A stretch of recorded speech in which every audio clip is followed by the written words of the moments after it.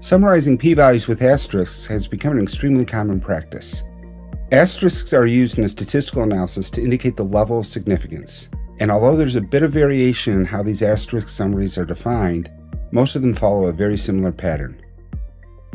While it can be useful to show more than one asterisk to indicate a stronger level of significance, it's sometimes unnecessary and can overly complicate the graphical display if the only thing that you want to convey is whether or not the p-value is below alpha. Moreover, the interpretation of the classic asterisk summaries becomes a bit more complicated when alpha isn't set to its common value of 0.05. Prism's new one or none p-value style provides a simpler and cleaner way to display the statistical results on your graph.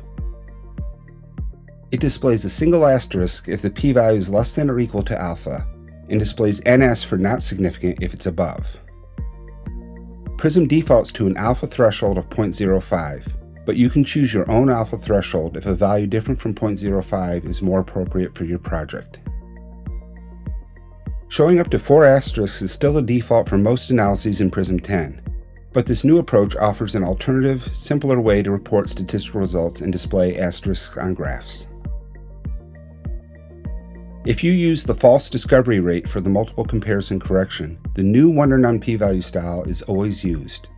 Note that in this case, NS is replaced with ND to indicate no discovery.